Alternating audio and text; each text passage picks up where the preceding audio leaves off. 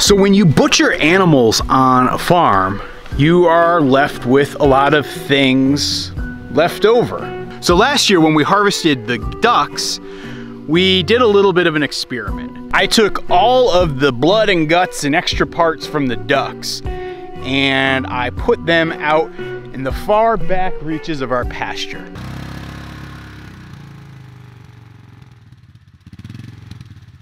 I'm talking about 3/4 of a mile away from the spot that I'm standing in right now. I wanted to be far enough away that I wouldn't attract new animals to the farm. I carried the buckets of grossness and dumped it out in the middle of nowhere. I also had 2 dead raccoons that my friend Zach had asked me to dispose of because he caught them trying to kill his chickens.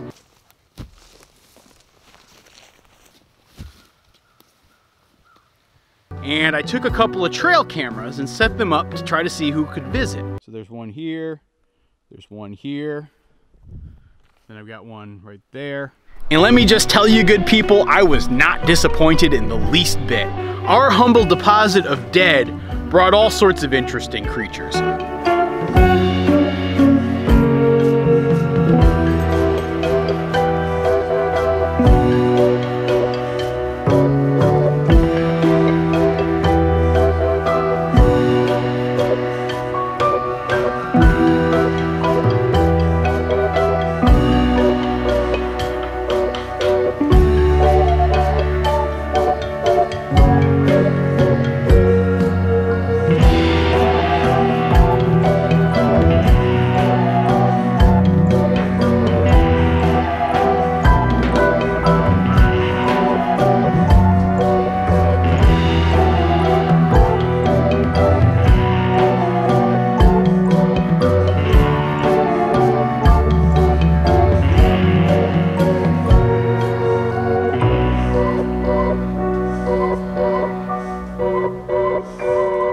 It was kind of magical to go out there and check in at different points and see the decomposition that happened and see the various animals that came to scavenge. And it actually made me really appreciate the diversity that we have here on the farm. When we harvest our animals here on our farm, we try to use as much of them as possible. Obviously, there's the meat of the bird. We saved all of the fat that we collected when we were butchering the birds, and we bagged that up so that we could render it down sometime in the near future. We saved the feet for making stock with. We saved all of the organs for making various things like pâtés and other tasty, delicious things. The necks are gonna keep Allison and me in soup for the entire winter. I'm trying an experiment where I'm trying to dry out their down and use it to make a comforter that'll keep us warm this winter. Look, our animals are giving us their lives to feed us and our friends and our people in the community. And it would feel absolutely disrespectful if we weren't using the entire animal. But all that said, when we butchered 26 geese and 1 duck here on our farm the other day, we had some leftovers that we couldn't actually use. And when I say leftovers, I mean it's the gross stuff. It's the intestines, it's the heads, it's the blood. Some people will call it the offal. And that meant we had to figure out a way to use that stuff to its maximum effect. And by use that stuff, I mean like really use it. Like put it to some sort of good purpose or use. I mean, there's some people who would insist that you compost that sort of thing, and I think that's a reasonable way to use it. If we had pigs or a dog, I probably would have fed it to them and let them enjoy all those extra goodies. But we don't have any of those things here, so I needed to come up with some sort of other creative solution. Some sort of way to maximize the use of our birds' extra stuff. In case you guys are trying to keep track, we have 2 barn cats here on the farm.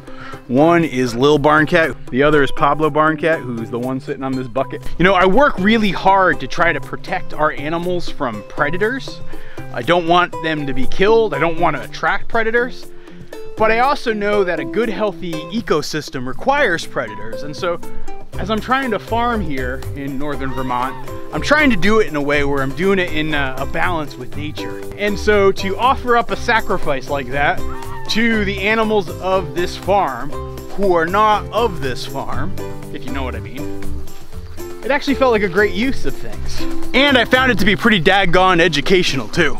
So this year, as I had all the remnants of our geese after the somewhat disastrous goose harvest, I figured it'd be the perfect activity to try to do it again. So what I did was I gathered up all the gunk and blood and guts and intestines and heads, put it in a garbage bag and brought it all the way back there. And I spread it all out there, set the cameras up, and acted very patient and waited to see what would show up. Well, yesterday, I went back out there and I was kind of stupefied. I mean, I didn't expect things to happen that quick. It was gone, empty, completely cleaned out, nothing there. So I grabbed my trail cameras and rushed in to see what was actually on the footage, and my jaw dropped.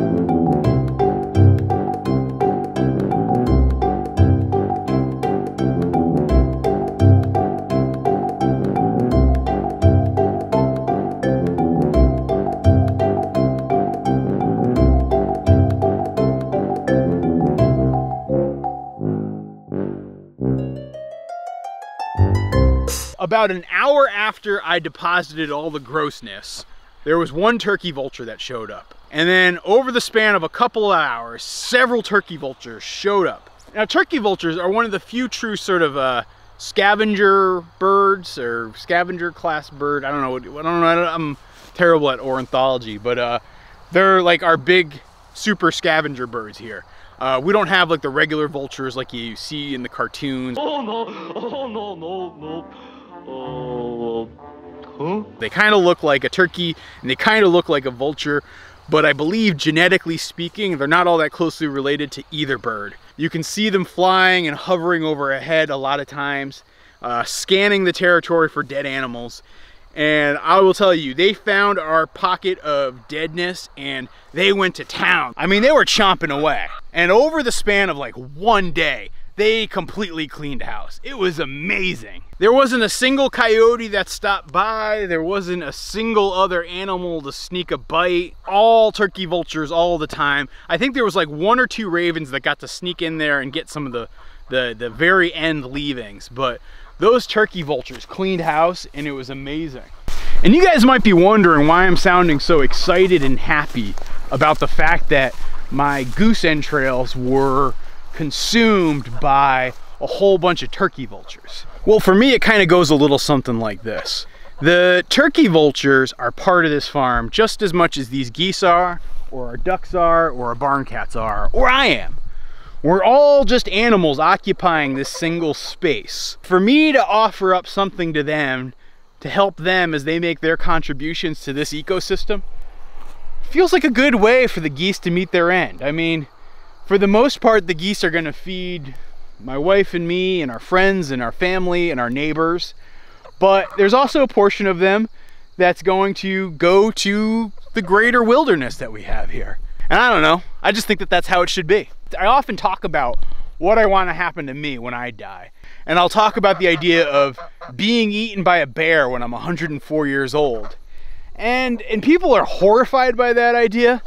But again, it's not that different than this premise of feeding goose entrails to a bunch of turkey vultures.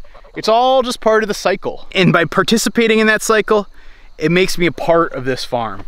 That is a very beautiful thing, and it's about as close to immortality as I think I will ever glimpse. So I think it's great to give back to the scavengers amongst this farm. Come on, geeses, let's go.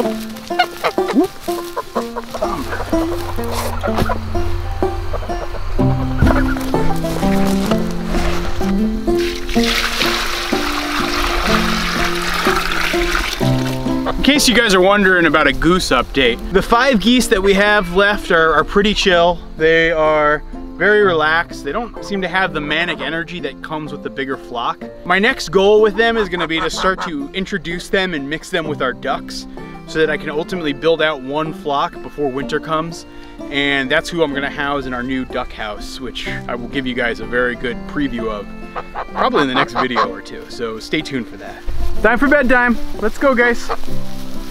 Time for bedtime.